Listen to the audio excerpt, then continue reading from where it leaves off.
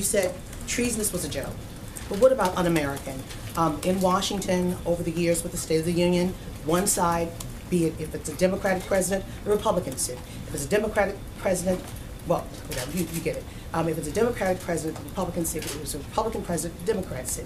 What is so un-American about this year, after this has been going on for all of these years? I think it's un-American not to be excited about the fact that more people in this country have jobs than they did before, the fact that more people in this country have higher wages than they did before, the fact that the economy is booming like it wasn't before, the fact that ISIS is being crushed like it wasn't before. These are things that I don't care what party you're from, these are things that every American should be excited about and be able to celebrate. Unemployment rate, but he was specifically at that moment when he was in Cincinnati talking about the black unemployment rate. And that's something everybody should be excited about. From 6.8 but it's to lower than it was, guys. It's progress. But it's still we should be excited about the fact that we're making progress. But that things are better today than they were a year ago. That is something that we should be excited about. That is something that we should be celebrating. It's not perfect. He didn't say it was perfect. He said we've made progress. He said things are better. The fact that any time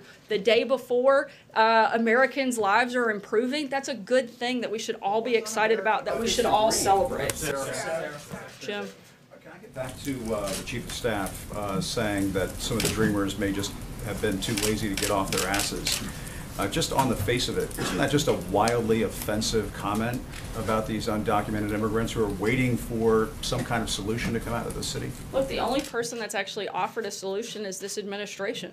The president's been a champion of giving 1.8 million DACA recipients and DACA eligible people a pathway to citizenship, and he's laid out a plan and a solution that actually addresses both Republicans and Democrats' concerns. I think it's hard to argue with that. On the surface of that, sir, though, isn't it just it's just an offensive comment, though, isn't it, just on its surface? I think that's something you would have to decide for yourself. Thanks a lot, Sarah. The president on the Republican memo says that it completely vindicates him. And this weekend we heard from Trey Gowdy, who is on the Intelligence Committee, who had a large part in writing that memo. In what way does the president believe that the Republican memo vindicates him?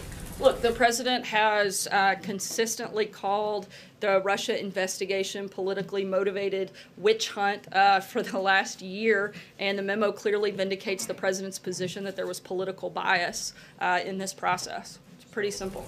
Major? Senator Flake said something on the Senate floor just a minute ago. I want to give you a chance to respond. He said, and I quote, "Sure, this will be eventful. I have seen the president's most ardent defenders use the now weary argument that the president's comments were meant as a joke. Just sarcasm, only tongue-in-cheek. But treason is not a punchline. Can you say for the sake of the future that you agree with Senator Flake on that, that treason or treasonous is not a punchline, is not a joking matter? Look, honestly, I'm not going to respond directly to Senator Flake's comments. I don't really care what Senator Flake has to say. I don't think his constituents do either, and I think that's why his numbers are in the tank. The president was clearly joking with his comments, but what isn't a joke is that Democrats refuse to celebrate the accomplishments of last year that has helped all Americans. What I don't understand, and what I don't think the country understands, is why Democrats are so upset about lower taxes and higher wages. That's something that every American should be celebrating, not crying about, not sitting on their hands for. Democrats are going to have to make a decision at some point really soon. Do they hate this president more than they love this country? And I hope the answer to that is no. Sarah, on the president's shutdown comments a few minutes ago, a few weeks ago he said that a shutdown would be devastating to the military. Does he now feel that a shutdown would be worth it even if members of the U.S. military were negatively impacted? Look, the only people that have caused a shutdown are the Democrats who have repeatedly held the government hostage over their own politics. Democrats actually shut the government down. Let's not forget that just a couple weeks ago. The president isn't looking for this, but if the Democrat Party is going to continue to threaten a shutdown because they won't include responsible immigration reforms, including fixing MS-13 loopholes and other issues, then the president welcomes that fight. It's a fight we won last time, and it's one we're very confident that we would win again. But let me repeat, our goal is to get a 2-year budget deal and to also get a deal on immigration, which we have laid out. The president has generously laid out a plan that addresses both Republicans and Democrats' concerns, and we're hopeful we'll come to an agreement on both of those fronts. But isn't the president encouraging a shutdown here? The president's encouraging people to do their jobs. The president's encouraging them to get a deal on the budget, as he's laid out, a 2-year, a long-term budget deal that actually helps our military, instead of doing these short-term deals. That's what he's advocated for all along. And the president is encouraging them to do their jobs and come to an agreement on immigration, particularly the 4 places that he's outlined that have to happen in any piece of legislation. Sarah, what did the president make of the stock market's volatility yesterday and today? And does he have any regrets about taking responsibility or credit for the stock market's rise? Look, the economy is incredibly strong right now. The president's focus continues to be on the long-term economic fundamentals, which, like I just said, are very strong in this country. We're infinitely better off today than where we were before the president took office, particularly on the economy. We have historically low unemployment, and we actually have increasing wages for American workers. There's nothing that's taken place over the last couple of days in our economy that's fundamentally different than it was 2 weeks ago, and we're very comfortable with where we are right now. Sarah, does he have any second thoughts about taking credit for it when the stock market goes up? Does the president have second thoughts about taking credit for a booming economy? Absolutely not. Jordan. Thanks, Sarah. As the president had a chance to review the memo from the Democrats on the House Intelligence Committee, and is he inclined to release it? The president has seen the memo. He met with the Deputy Attorney General, Rod Rosenstein, within the last hour to discuss some of the differences between the 2 memos. And we are undergoing the exact same process that we did with the previous memo, in which it will go through a full and thorough legal and national security review. We're in the middle of that process. When that's completed, the president will be given a thorough briefing on the findings of the different organizations and stakeholders that are involved, and we'll make a determination at that time. The review concluded last time. The president had made it clear to lawmakers that he was inclined to release the Republican memo. Has he made any kind of similar comments to you guys about the Democratic memo? The president made the comment that we're going to go through the same process that we went through the first time, and that'll take several days to complete, as it did the first time, and we'll make a determination at that point. John? Sarah, also up at Capitol Hill today, Chief of Staff Kelly said that he didn't think the president would be likely to extend the DACA deadline from March 5th. But twice in Davos, the president said, if we need a little more time, we'll take a little more time on DACA.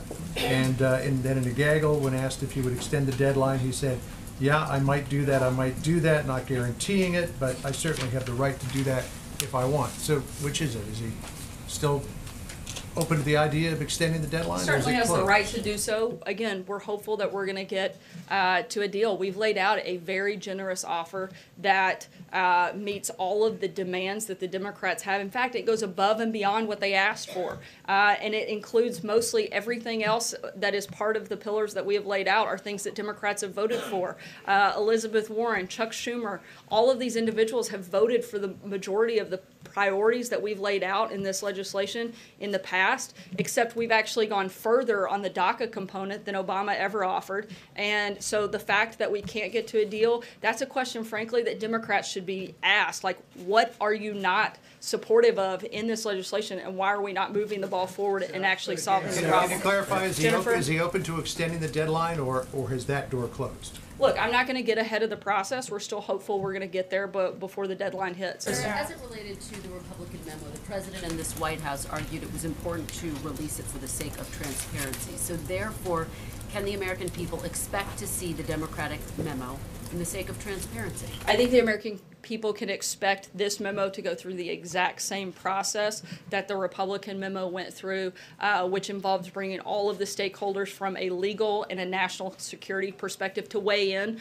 before making a determination. We're in the middle of that process, and I'm not going to get it prior to releasing the Republican memo. So why not the same? We didn't release the memo prior to that review process being complete. He said 100%. We didn't release the memo prior to the review process being complete, and we're not going to do that this time. One question about John Kelly and his comments, calling dreamers, indicating some of them are lazy. Does that type of rhetoric help get a bipartisan deal done? Look, like I said, the president and the administration were focused on actually solving this problem, not kicking it down the road, and we're going to continue to have those conversations. John?